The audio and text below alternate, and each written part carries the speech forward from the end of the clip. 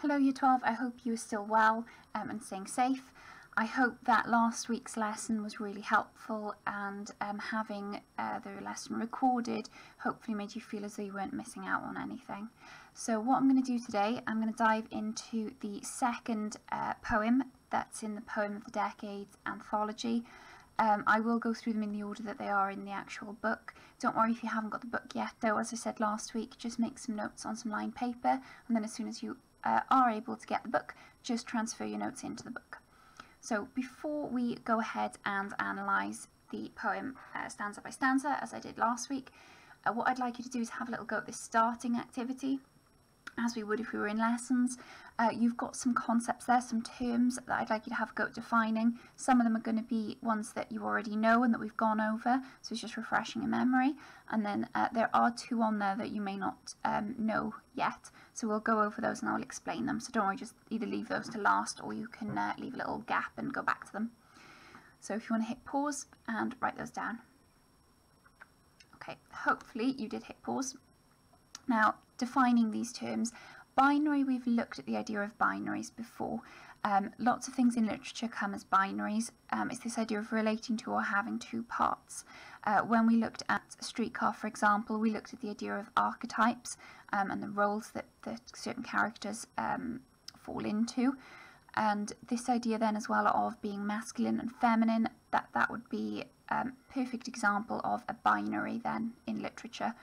So the idea of having or relating to two parts, in that case with gender. Zoomorphic, that might be a word that you've not come across before. So if something is zoomorphic, it is having or representing animal forms or gods of an animal form. So it's giving characteristics of an animal to a certain object. Anthropomorphism is the opposite of that. So it's giving a human characteristics of a god or an animal or of an object, sort of the opposite of personification as well. So you've got zoomorphic and anthropomorphic, which are obviously two new terms. Okay, so we'll have a little look at how they're used in this poem. Oxymoron, we've had a little look at what an oxymoron is before, so two contradicting words that are used next to one another. So for example, bittersweet, deafening silence. Symbolism, again, we've looked at that at GCSE, so the idea of using an object, a figure, an event, situation or other idea in a written work to represent something else. And it's usually something that was happening at the time that the author's writing about whatever it is they're writing. Anaphora is a word or a phrase that is repeated at the beginning of multiple sentences throughout a piece of writing. We did actually see that in the poem that we looked at last time. There was a stanza there, and actually I'll point it out to you now. This bit here. So we've got the opening of the stanza of each line is the same phrase. So it's the idea of anaphora. So what we'll do, we will dive now into analysing the poem. I'll go through it and I'll break it up stanza by stanza, and we'll see where some of these terms then are used. We can use them when we're discussing this poem. Okay, so this week the poem that we're going to have a little look at is Chainsaw versus the Pampas Grass. Now this is a longer poem than the one we looked at last week, and I know at the moment my visualizer is covering the poem on the PowerPoint, but what I will do is split that up into two slides in a moment, and we'll go through it. So I will read through it first of all.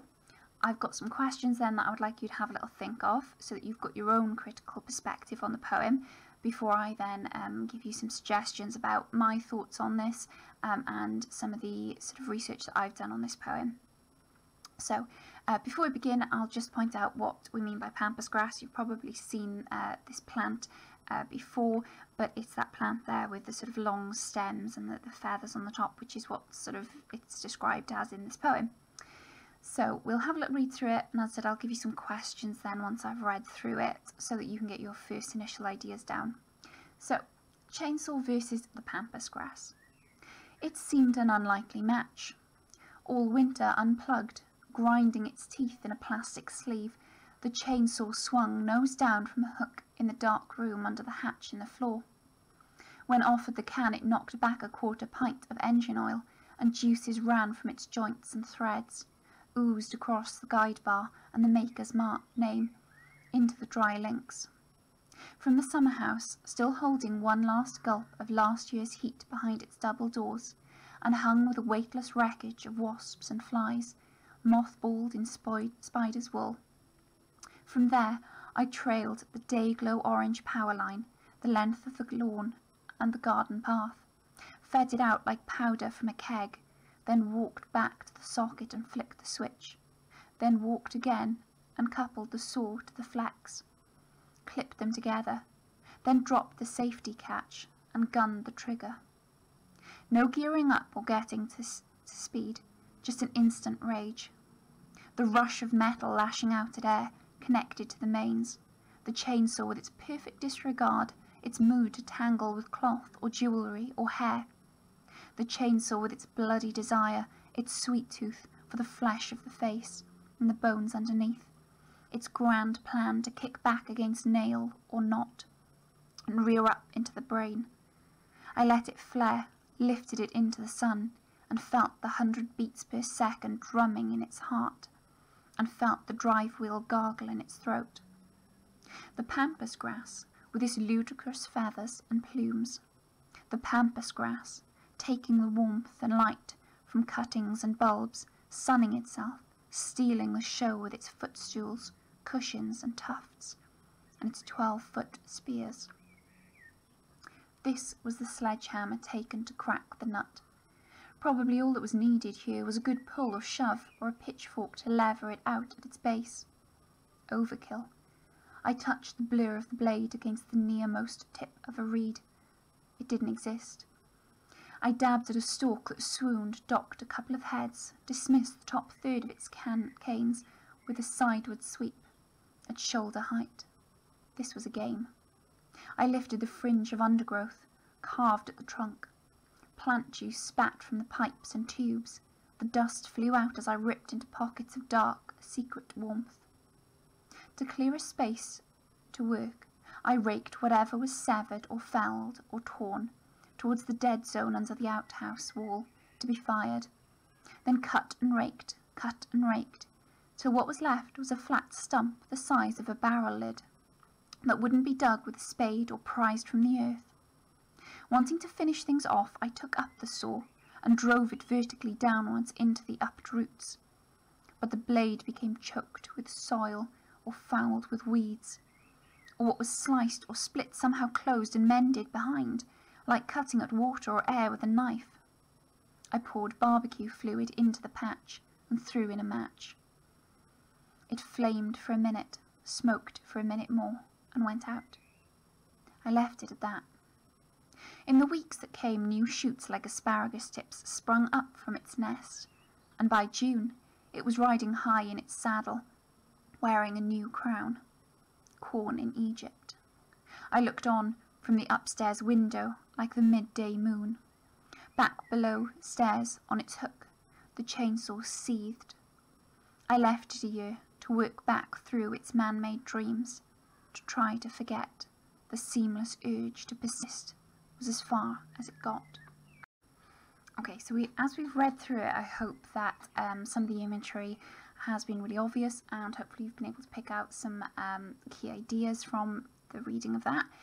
What I'm going to do now, I'm going to put those questions up for you, and I'd like you to have a little go at answering those before we sort of dive into the stanza-by-stanza analysis. So number one, what can you infer from the title? So chainsaw versus pampas grass. And what do you think the chainsaw and pampas grass represent? Select then at least 2 lexical sets and make some notes on the imagery or message that they present to you. Okay, so it's all about developing your critical opinion, so just make sure that you do that first. Okay, so hit pause and have a little go at answering those. Alright, so let's go through it stanza by stanza and analyse and break down some of the meanings then and some of the ideas that are presented in this poem. So let's start with the title, and I've got my own notes here for you as well. So I've tried to zoom in a little bit more this week, and hopefully you can see my notes nice and clearly then. Sorry, they are a little bit all over the place, but this is exactly what I do with my copy. And obviously when you get your copy, you're going to want to make similar notes as well. So as I said last week, don't neglect the title. it establishes for us some ideas before we've even started to look through the poem. Now, throughout the poem, there is a sense of conflict. It's one of the main themes in this poem, and it's established right from the beginning, because we've got the title giving us that idea of this struggle of power and conflict. The theme is confirmed even in this title, this opening, chainsaw versus the Pampas grass, suggesting that there is going to be this conflict between the two, that they're pitted against one another. So let's have a little look then at that first stanza. Now, again, in that first opening line and the first sentence of that stanza, it seems an unlikely match. We've got this declarative sentence type, that statement. It's very simple sentence. It's very straightforward in establishing the idea of conflict. It seems an unlikely match. The adjective there, unlikely match, it's almost setting it up as though it is a sporting event, like a boxing match. It seems already that we have that idea that there's going to be violence, that there's going to be a clash. So established straight from the beginning there. All winter unplugged, grinding its teeth in a plastic sleeve. So all winter we've got almost the idea of establishing a timeline again, as we did in the previous poem. So all of the winter unplugged, grinding its teeth. So the use of the adjective unplugged there suggests straight away that it's going to be an inanimate object. But then this idea of grinding its teeth establishes the idea of animalistic, and when we were having a little look at the techniques, we can look at the idea of zoomorphism here. So we've got an item, an object, that's been sitting all winter, unplugged, grinding its teeth in a plastic sleeve. The chainsaw, swung nose down from a hook in the dark room. So we know now it is a chainsaw. So immediately already we're thinking about something that can be quite destructive, something that can be quite dangerous. And the way it's described there in a dark room. So that's a really interesting description of it. There's almost a gothic element to it. And you could even suggest there that there is a link to the chainsaw being the repressed feelings or desires of the writer, because it's something that's hidden away, because it's in this dark room hidden away. Under the hatch in the floor, so again, you know, that preposition under the floor, in the floor, sorry, and the idea of it being under the hatch, it's again the idea of burying something, so hiding something, keeping something pushed down, so repressing something. When offered the can, it knocked back a 1/4 pint of engine oil. So that is quite colloquial. We looked at colloquial language last week, and that idea of it being quite casual language, but it's quite reminiscent, makes you think of knocking back a pint of beer. And that is quite a stereotypically masculine image being created there of drinking a pint. So you've got this idea of aggression then, and something that's quite dangerous, something that's quite repressed, being associated with the idea of masculinity. When offered it knocked about a 1/4 pint of engine oil, and juices ran from its joints and threads, oozed across the guide bar and the maker's name. So these verbs, the oozed and the ran, and describing the juices then of the oil, again reinforcing the zoomorphic qualities of the chainsaw. So and again sort of linked to aggression. The idea that it's sort of uncontrolled at this point, and gulping down this oil and into the links. So quite powerful masculine depiction there. I just want to double check I'm not missing any of my notes. No, great. So let's move on to the next one, next stanza. So 5 summers. From the summer house, still holding one last gulp of last year's heat behind its double doors. So quite vivid imagery here. We've got this idea of the summer house, like a shed, where the chainsaw is kept, and still holding on to last year's heat. behind the double doors. So again, establishing that timeline of how long it's been there, that it's been waiting impatiently, grinding its teeth. Still holding one last gulp of last year's heat behind its double doors, and hung with the weightless wreckage of wasps and flies, mothballed in spider's wool. So again, linking to that idea of it being quite vivid imagery, we've got the alliteration there, the weightless wreckage of wasps and flies, and it again is that idea of death and destruction, and again the timeline of how long it's been there, that there's all this sort of carnage then of insects that have died throughout the winter. From there I trailed the day-glow orange power line, the length of the lawn and the garden path. So first of all, we've got that very vivid imagery, quite strong imagery, a very bright, powerful colour there, and it's clashing against the idea of the lawn and the garden path. So those natural images there of nature. And it could suggest this use of the alliteration, the length of the lawn. Those are quite elongated letters to speak. So there's almost an anticipation here of the build-up of actually plugging in and getting ready to use this chainsaw. So there's an anticipation growing and building with the use of some of this alliteration in this stanza. The length of the lawn fed it out like powder from a keg. So quite a detailed description of what's going on here, and that simile, like powder from a keg. Now what that means, a keg is like a barrel basically of gunpowder, and it's a suggestion of almost creating a line of gunpowder as he's going out. So again, linking with the idea of destruction, and that foreshadowing of the destruction, the havoc that this chainsaw is going to inflict. Back to the socket and flicked the switch, then walked again and coupled the saw to the flex. So again, really detailed, really drawing out the description of getting the chainsaw ready, of preparing it, of prepping it, of, you know, going in, plugging it in, bringing it out, then going back, switching it on. So it's building that anticipation.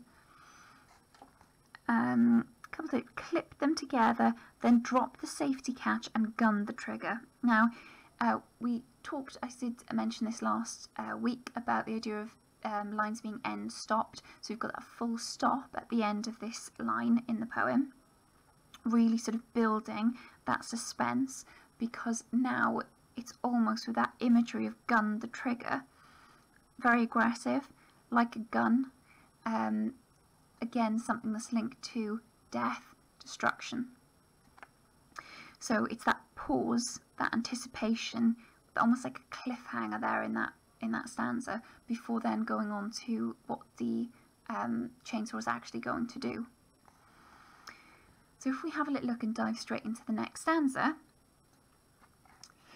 No gearing up or getting to speed, just an instant rage. So there's that emphasis on how quickly that rage has been started, that adjective instant rage. The idea of strength then and violence coming into that. The idea of rage, very strong description, very strong emotion there. So emotive language, very powerful. The rush of metal lashing out at air. So again, that verb lashing, very powerful. We've got this personification of the chainsaw this time. We could say it's slightly zoomorphic as well, with the idea of it being almost animalistic, with the idea of it lashing out like a wild animal. Connected to the mane, but it's still anchored, it's still tied to something. Now I've made a suggestion there. Could it be tied to him and his emotion, and that idea of even when we get angry, we know not to take things too far. You know, when we're angry with someone, we know that we shouldn't be hitting them, for example. You know, we still remain calm and connected to logic. So the suggestion there connected to the main, if we are saying that the chainsaw is maybe a representation or symbolism of masculinity and of aggression, the fact that it is connected to a main, it's still connected to him. He still has influence and power over it, so it's still within his power to take control of it and to use that aggression in the way that he chooses.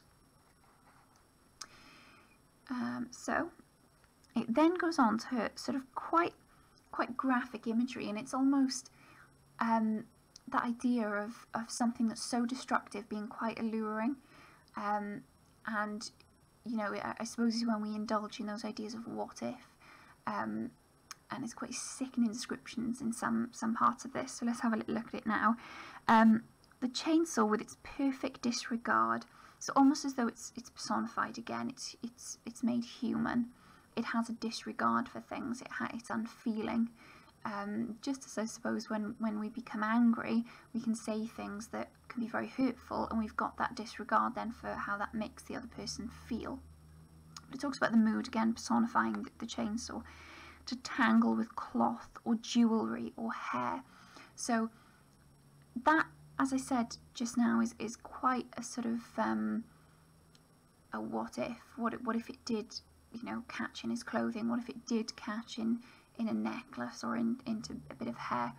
Is the nature of how violent and destructive that could be.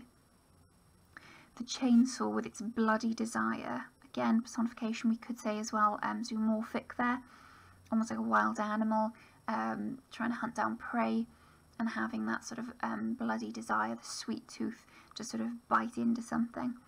For the flesh of the face, and that sort of alliteration making it almost even more graphic and like repulsive to think of. The idea of the chainsaw kicking back and ending up embedding in somebody's face, and its sweet tooth for the flesh of the face and the bones underneath. So really powerful imagery there. You know, almost quite gruesome. Its grand plan, so almost insidious, that idea of it being something that can think, that can plot, that can plan to do these things. To kick back against the nail or not, and rear up. So again, quite zoomorphic there. Think about you know, like horses rearing up, rear up into the brain. So again, quite gruesome, quite horrific if that was to happen. But rather than be repulsed by that, our reader, our person, our narrator in this sort of narrative of this poem, is glorifying it. I let it flare, lifted it into the sun. It almost glorifies that idea of it being a weapon of destruction. Glorifying it. I let it flare, lifted it into the sun. So that the imagery of that and the use of that verb, lifted it into the sun, again glorifying it, idolizing it, lifting it up, putting it higher than himself. So you know, he's almost quite enamored with this idea of it being so destructive, that it could create such wreckage.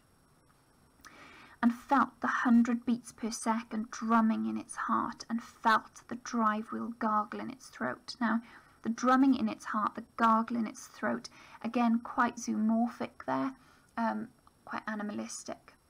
So you've also got this anaphora, that repetition of it, and felt and felt. So it's quite an experience for him. He's feeling this, felt the 100 beats, felt the drive wheel. I think the word I'm thinking of is visceral, like quite a sort of vivid feeling for him, quite clear. That aggression, and you know, I've made a little note there, the idea of aggression, and you know, not to say it's right at all, stereotypically aggression is seen as a very male trait, and it's something that's being glorified here. It's seen as a typically masculine stereotype, eager to fight, particularly if you link it back to the idea of it knocking back that pint earlier. You know, you think about it again, stereotypically, it's not to say all men, but that idea that, you know, stereotypically men, you know, they get drunk, they're drinking, and then that eagerness to fight, that aggression comes out. So it's quite a stereotypically masculine portrayal there of the chainsaw. And here as well, when it talks about the gargle in the throat, and when he's talking about the drumming in its heart, it's almost like there's an eagerness in the chainsaw to destroy things. And again, is this a projected feeling then of the writer, of the poet, of maybe the narrator? So that projection of feelings, is it excitement that's being projected and felt there? The idea of racing heart, a gargle in the throat, almost like a growl, that wild primitive idea. Is it anger? So, you know, again, you can offer both of those in the exam when you're sort of speculating about what could be implied by that. Okay, we'll go on to the next section. And it's quite a contrast here. So it's interesting as well that we've had these 3 stanzas that have built up to the description of the chainsaw and really emphasised the chainsaw. There's been that very much a build-up, that anticipation, slow build-up with the chainsaw. But here, now, we're switching the focus to the pampas grass. And you can see I've colour-coded the difference here when it's talking about these sort of softer qualities when we come to the pampas grass, with some of the sort of more aggressive language, which I've done in green, and more vivid images in green. So the pampas grass with its ludicrous feathers. So again, think about the adjective there that's being used to describe these plumes at the top of the grass. Ludicrous feathers. It's seen as something that's ridiculous. There's a mocking tone to it. Maybe with the ideas of feathers, could it be something that symbolises something softer, and therefore stereotypically, again, I'm not talking about all women here, but that idea of femininity and being female is something quite soft and nurturing, something that then for the narrator of the poem is seen as something quite ridiculous and unnecessary. The pampas grass with its ludicrous feathers and plumes. The pampas grass taking the warmth and light. So we've again got some anaphora here because both lines start with the pampas grass. And again, it's sort of maybe showing that divide between the chainsaw that was so focused on at the beginning of this poem and then cutting to this. It's interesting that this is a very much smaller stanza here when describing the pampas grass. This is all it gets in terms of description. The pampas grass taking the warmth and light. So that verb as well, taking the warmth and light, it almost suggests an air of selfishness to the pampas grass. It's taking something for itself and not giving or providing anything, and just, you know, all of its showiness is quite ludicrous. This idea of it being full of feathers and plumes like a bird, it's ridiculous. Taking the warmth and light, very much juxtaposed as well in terms of the nature of this. Taking the warmth and light almost gives us this idea of it sunbathing, relaxing, being, you know, in no way aggressive. Whereas if you look at comparing that and juxtaposing that with the chainsaw, it was sat seething, grinding its teeth, waiting all winter, whereas here the pampas grass is warming and sunning itself, far more relaxed. From cuttings and bulbs, sunning itself, so that again, as I said, the antithesis there of the description of the chainsaw. Stealing the show. Now again, those sort of verbs, taking, stealing, maybe there's an air of envy towards the pampas grass that is either felt by the narrator of this narrative in the poem, or in terms of then the chainsaw. Does the chainsaw envy the pampas grass? Stealing the show with its footstools, cushions and tufts, with its 12-foot spears. Now, interesting description, you know, footstools, cushion, tufts. It almost suggests something about the home here, and again, very stereotypical, but you know, you think of the home stereotypically as being the domain of the woman, of femininity, of something feminine, and the idea that women then are the ones that sort of fill the homes with these silly little adornments like footstools and cushions that are not necessarily needed or required.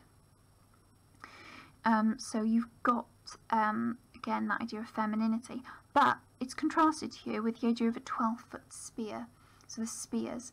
Now that can be interpreted in different ways. Now someone suggested that idea of it being quite a phallic symbol. We have looked at that.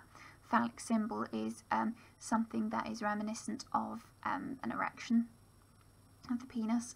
So you've got a link there to masculinity as well, but the masculine element of the pampas grass is the defensive part of it, the spear. So you've got there defends itself, and this is almost foreshadowing the fact that despite everything that the chainsaw does to the pampas grass, it doesn't actually achieve its aim of destroying it. So actually the pampas grass is the winner. It's the one that ends up victorious in this fight between the two, and you know, you can link that then to that opening line of it seems an unlikely match. So yeah, on the surface it does seem unlikely, as a chainsaw going up against a weed essentially, but yet the pampas grass is the one that ends up victorious because it comes back. So it's that juxtaposition realises the absurdity of the pampas grass and how sort of showy it is. Okay, on to the next stanza then. So this was the sledgehammer ready to crack the nut. So you've got here quite a hyperbolic statement, the idea of the sledgehammer then, the chainsaw, again being represented actually by something that's man-made. So you've got the man-made sledgehammer or chainsaw then being pitted against the nut or the pampas grass, which again is a symbol of nature. So it's interesting that even within this metaphor, it sort of links to the wider metaphor throughout the whole, extended metaphor really, throughout the whole of the poem, that it's something man-made pitted against something in nature. This was a sledgehammer taken to crack the nut. So it's the absurdity of it as well, the sort of ridiculousness of this statement of how there's an overreaction. And again, you could talk about then that linking to aggression and the idea of being overly aggressive over something that is so trivial. Probably all that was needed was a good pull or shove, or a pitchfork to lever it out of its base. Now, I have read as well some interpretations of this and the idea of someone being an inexperienced gardener, and that's partly why they choose to do this in such a sort of over-the-top way. So that is one interpretation that you can certainly include in your responses for the exam on this, and that there is that sort of idea of it being over the top, and maybe it is because it is somebody that is inexperienced that's doing this, but it is very hyperbolic. Overkill, summed up in that simple sentence there, reinforcing that sort of ridiculousness of it and how absurd it is to behave in such a over-the-top manner. I touched the blur of the blade. Now, this description here, and you can see some of the key verbs that I've highlighted, because you can see a clear difference in the softness of the approach here. I touched, I dabbed, I dismissed, sweep, lifted, carved. Far more gentle in the description here, but although that seems calmer and to kind of tone down the aggression, actually what it's doing is reinforcing how delicate and vulnerable pampas grass was, that there wasn't much energy or effort that was actually required to get rid of it. I touched the blur of the blade, and you've got there the sort of the alliteration, blur of the blade. That plosive sound is very soft and actually reinforces the ease with which he's able to cut the top of that the pampas grass away. It's that unnecessary aggression. So the Pampas grass as well, it's how it stands no chance, and it highlights the inequality between the Pampas grass being so vulnerable and so easily destroyed compared with the chainsaw, which was so aggressive, grinding its teeth at the start. Touch the blade against the nearmost tip of a reed. It didn't exist. Again, just kind of reinforcing that sort of declarative tone in that clause, showing how easily then it disintegrates. It is no longer there. It doesn't exist anymore because of the aggression of the chainsaw. I dabbed at the stalk that swooned, docked a couple of heads. So I haven't highlighted the verb swooned there, but you could talk about that verb. It's very stereotypically female in terms of the reaction, that idea of fainting, of swooning. But it's almost as though, again, the narrator of this poem is trying to kind of emphasise the absurdity of the Pampas grass, how ridiculous it is.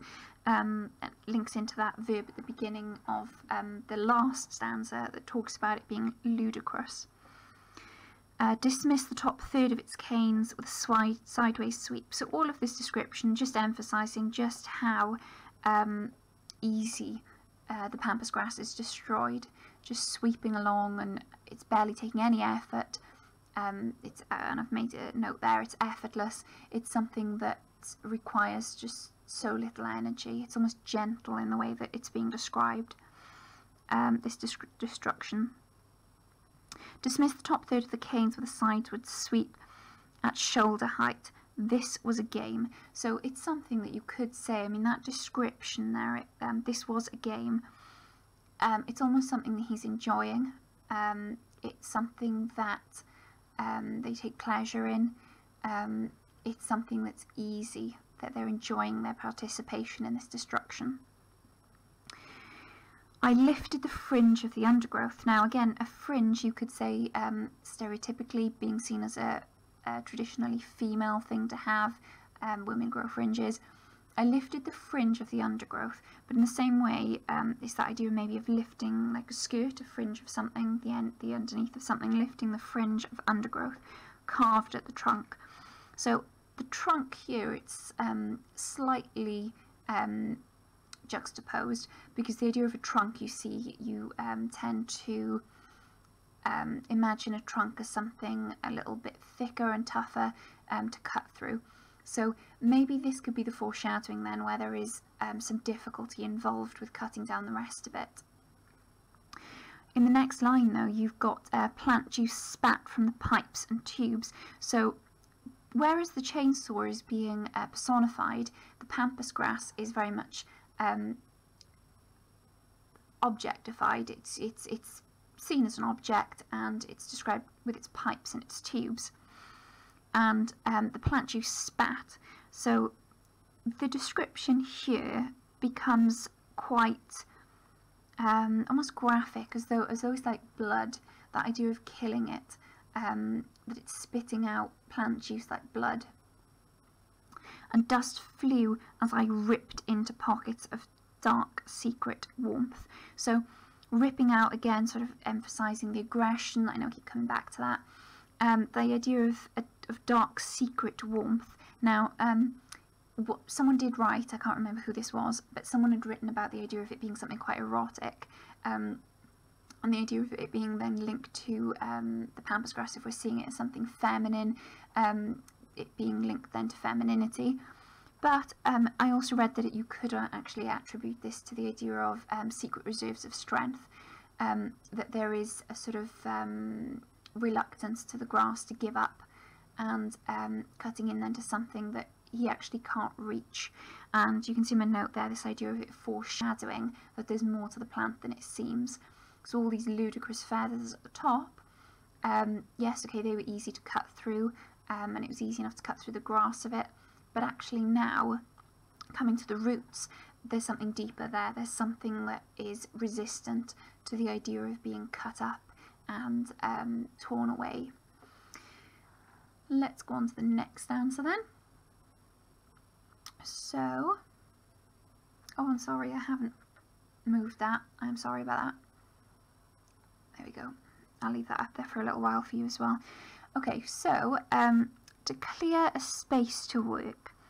So realising now how much destruction he's created, he's sort of taking a moment to sort of regroup and clear the area before moving on. But the way he describes this is almost like a war zone. To clear a space to work, I raked whatever was severed, felled, or torn. And quite sort of violent description there.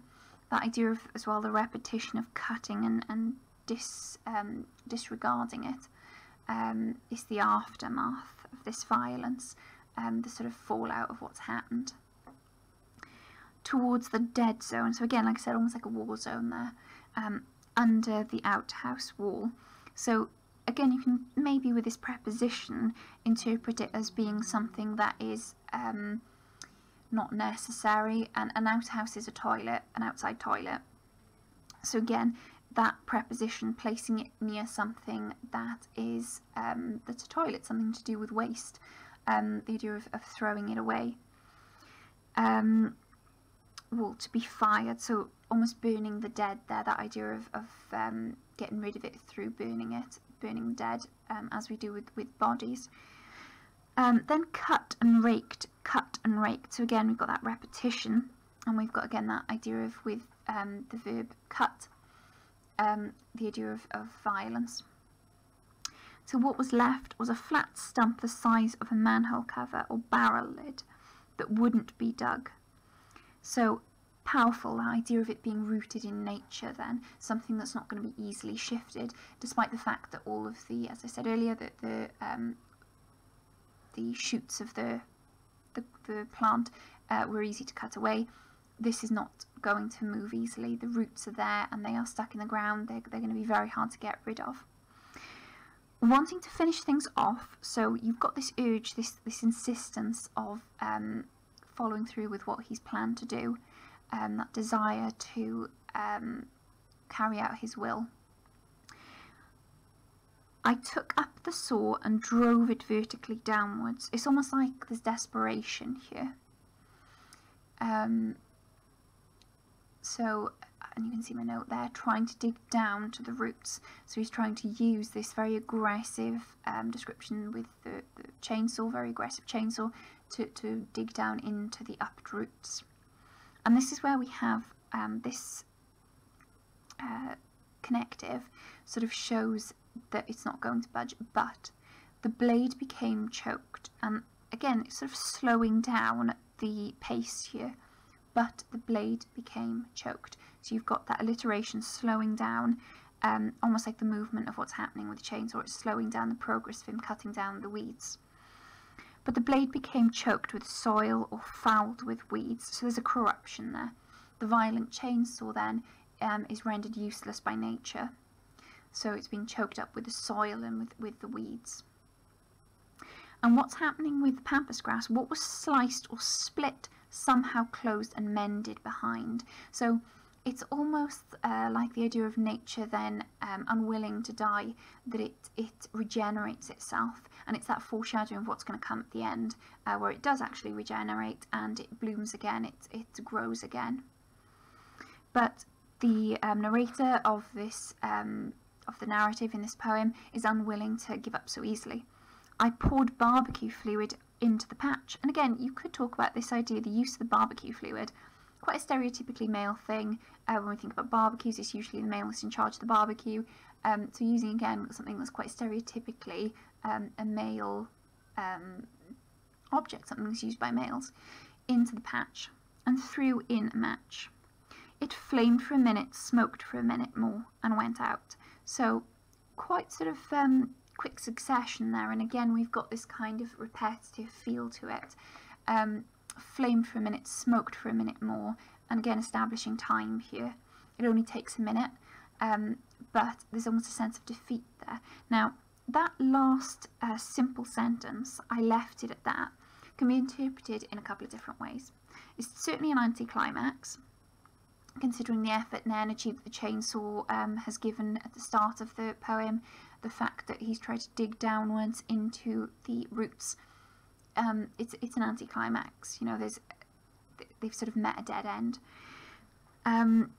But is the feeling here one of being dejected, of feeling that they know that they're not gonna get this done? Or is there a feeling of confidence that they've succeeded? So they throw in the match. Okay, I've left it at that because that's bound to have killed it. But again, it's subjective. It would be interesting to see what you think of that. But as I said, that's two alternative ideas for you there. Okay, in the final stanza then. In the weeks that came, new shoots like asparagus tips sprung up from its nest. So again, interesting, we've got that time established again. So in the weeks that came, new shoots. So you've got as well the adjective new, that suggestion of rebirth, something that's as well growing with shoots. And the simile there, like asparagus tips. So, spear-shaped again, is it maybe that indication that the war between them is going to continue between the chainsaw and the pampas grass? And if we think about it more in terms of themes, is it going to be between, and I'll talk about this in a bit more depth in a moment, is it going to be a war between nature and man? Is it a war between masculinity and femininity? Again, it's up to interpretation. Like asparagus tips sprung up from its nest. Now again, interesting use there of the word nest, the noun nest. You could then talk about the idea of growth. If you think about birds with nests, the idea they build nests is for their young, to nurture them so that they can grow. And again, you could talk about it being stereotypically the idea of children flying the nest. It's usually seen as home and typically attributed to women. So again, that theme of femininity. And by June it was riding high in its saddle. There's almost a feel here of like a western, and there are some themes there throughout the poem that could link to the idea of a western, when it described towards the beginning the idea of the trigger of the chainsaw, so almost like a gunfight, and then coming here to this idea of it riding high in its saddle, so riding like it's on a horse, so it's winning that battle and rising from that conflict. Wearing a new crown, so that idea of it being the victor, being crowned and winning. Corn in Egypt is a biblical reference, so it can suggest lots of something based on that biblical reference. So not only has it succeeded, but it's thrived. There's lots of it sprung back up again. I looked on from the upstairs window. Now, interesting kind of dynamic that's being shown here, because they are looking on from a position that is above the grass, the pampas grass, and yet they haven't got the power to kill it, and they've failed in that attempt, yet it's looking down onto the pampas grass. So it's in a position above the pampas grass, but actually the authority, there's a lack of authority there in that positioning because it hasn't succeeded in killing the pampas grass. So the preposition from the upstairs window there is interesting. Like the midday moon. And again, very interesting here. You've got this oxymoron, midday moon, because, you know, you're not meant to see the moon during midday. But you have also as well got the idea of midday, links back to the idea of a western. And the idea of a shootout in a western, typically at midday. You've got the midday moon. You could there, when talking about that oxymoron, talk about the idea of it representing and being quite powerful or weak. And it's interesting that he's described as the midday moon, like the midday moon, using that simile to compare him to the midday moon. Because actually, the moon and lunar cycles are, again, stereotypically linked to the idea of women and femininity. So it's almost like the roles are reversed here at this point. He's the one that's helpless and vulnerable, and has failed in what he's wanted to do. Back below, on its hook, the chainsaw seethed. So we've got again that zoomorphic portrayal of the chainsaw with its seething, and that idea of the reference to anger and aggression, and that desire to want to cause destruction. I left it a year to work back through its man-made dreams. Now, when he talks about the man-made dreams, it's interesting here. He's attributing the dreams to the chainsaw, but actually the fact that they're man-made is, it again, that projection of him onto the chainsaw of his own desires. Because we've got this pronoun, you know, linking back to his own, refers back to his own feelings and accepts that defeat. I left it. The seamless urge to persist was as far as it got, so he did nothing more than have that urge to want to destroy it again, but he hasn't actually acted on it. And there as well, I've got another note which I forgot to make reference to when we're talking about the midday moon. You could make a link back to the idea of the corn of Egypt, because we've got a reference to an Egyptian god, the creator of life, and the moon is suggesting renewal and rebirth. So I've got a couple of notes there as well that I'll add. So critics suggest it's about between the sexes, the chainsaw equaling masculinity, and the grass equaling femininity. Can it also be read as man trying to control nature? So what we'll do, we will have a little look through at some of the themes in a moment as well. I'll just have a quick discussion about some of the images that come through, and then, as I said, we'll move on to the themes. Themes then, having a little look at some of the images. Okay, there are some very powerful images, and as you can see from my colour coding, there's lots of aggressive, very powerful man-made imagery created there. I'm talking about the day glow orange power line, the gun, the trigger, powder from a keg, grinding its teeth, knocked back, caught a pint of engine oil. As I said, all very aggressive and very sort of stereotypically male attributes there as well. And then you've got the contrast with some of the descriptions of the Pampas grass, and very short description of the Pampas grass as well, which is really interesting. But this is where we get the ideas then of it, the chainsaw representing masculinity and the Pampas grass representing femininity. Again, all based on this idea of stereotypes. What I do want to mention as well is the idea of the structure of the poem. Now, we've got 8 stanzas, but they're all of irregular length. There's no specific rhyme pattern, so it's actually a blank verse. There's quite colloquial language is used throughout it. Very straightforward, very sort of easy to understand poem in terms of on the surface of it. It is just somebody trying to rip up this Pampas grass, trying to get rid of it. So we've got that very sort of simplistic, straightforward description, and like I said, that very irregular then length of the stanzas, and the non-specific rhyming pattern as well. So it's very sort of easygoing, straightforward poem in terms of understanding the surface message.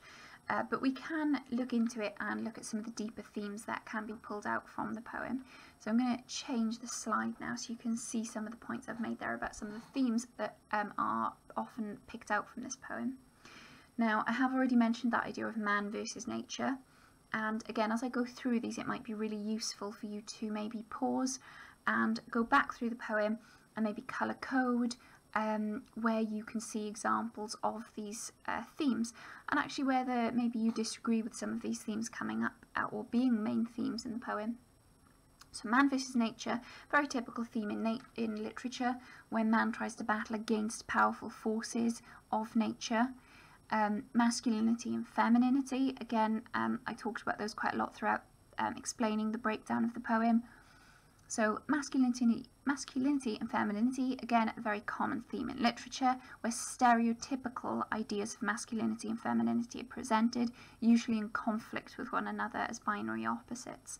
So this again where we can get that term that we looked at the start, the idea of binary opposition here in the way that masculinity is projected as being something quite aggressive, quite violent, whereas then femininity is seen as absurd and almost superficial in the way that it focuses on appearance and being of very little substance, where it's easily cut away.